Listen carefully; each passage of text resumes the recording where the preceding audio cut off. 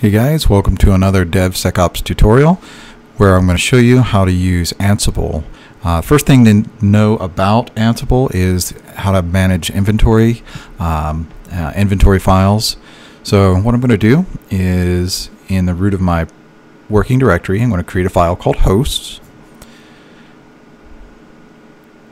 In that host file, it uses an INI format.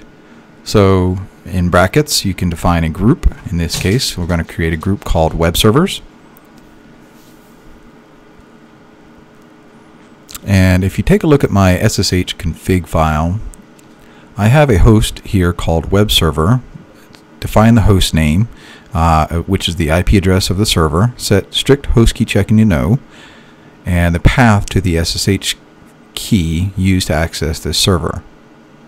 What that allows me to do, instead of specifying the IP address in Ansible, in the Ansible inventory, I could just call it by a more friendly name, in this case web server. Now, since I'm going to be working with multiple files, I'm going to go ahead and rename this. So just open up VI, press I to insert, _1, because we're going to define multiple servers here.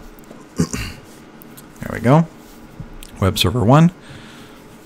Now, we need to define what user we're going to use to log into this server. And what I'm going to do is, as next to the host, I can define a variable. In this case, the Ansible user is going to be CentOS. The Amazon instances, the AWS instances, the CentOS user is CentOS.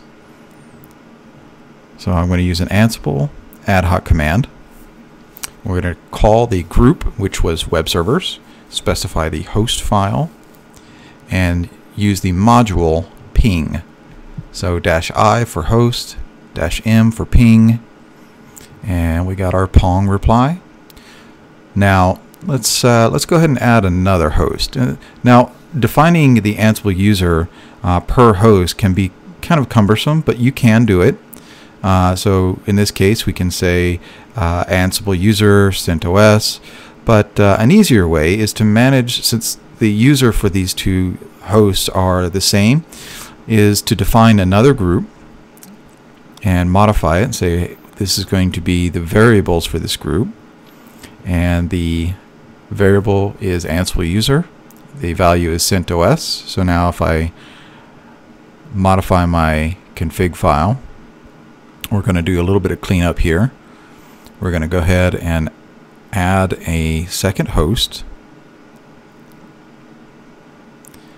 The same thing here. I don't like to repeat things over and over. So let's go ahead and create the new host, web server 2. And we're going to add the host name, which is its IP address.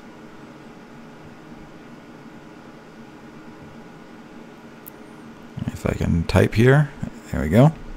Now I can do strict host key checking here for each one, but a better solution, since I want to disable this for all the hosts that I add, is define a new host, use a wildcard, and say for all hosts I'm going to disable strict host key checking. We're going to do the same thing with the identity file. Give it the path to where I store the private keys, if I can spell the name right. Now escape DD to remove those two lines. There, it's a little bit cleaner. Now we have a group variable for Ansible user that we're going to call on both hosts. Let's go ahead and see if we can ping both of those hosts, and there we go. Now, managing variables in a host file is not really a scalable way of managing variables for multiple hosts. So a little cleaner way of managing these is by using a directory called host vars and another directory called group vars. Now, in for each host, we have to create a YAML file in host vars for each host, in this case web server 1 and web server 2. There we go. And while I'm here, I'm going to go ahead and create the variable file for the group vars web server. Now, as you can see, I have host vars and group vars that match my group and my hosts. So web server 1, web server 2, I have files called web server 1 and web server 2. Now I'm going to add my 3 dashes at the top of my file so that my text editor knows that these are all YAML files. Save those real quick. Now I'm going to define Ansible user CentOS under my web server group variable name. I won't need this section anymore in my host variable file, or my host file. And for web server 1 and web server 2, we're going to just define a variable called myvar. And we'll just set it to a string called server 1. We'll do the same thing for server 2. Make sure it interprets it as a string. We'll do the same thing here.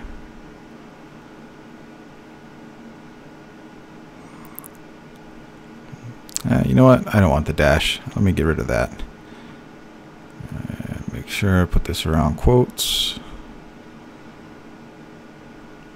There we go. Go back and clean up web server 1 file now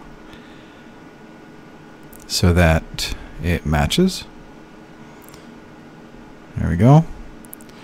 All right.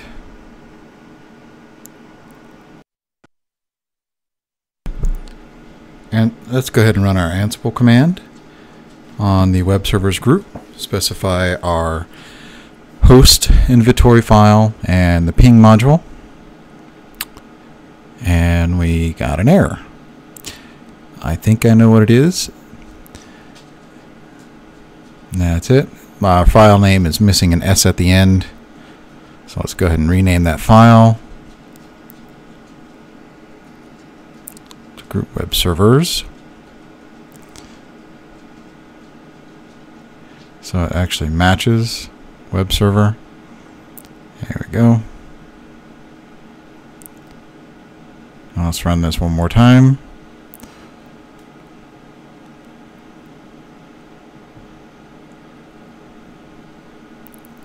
And we got our response.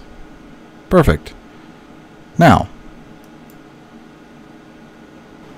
let's do a little cleanup. Run this again. Make sure we can still ping our hosts.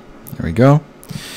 Now, let's see how we can use our web server 1 and web server 2 specific variables.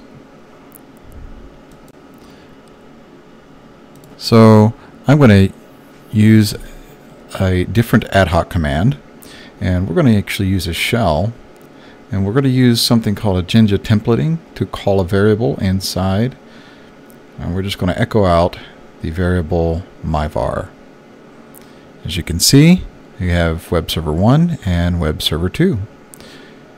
And that's it. Thanks for watching, guys. Leave any comments. Let me know if you have any questions. And we'll see you on the next video. Bye.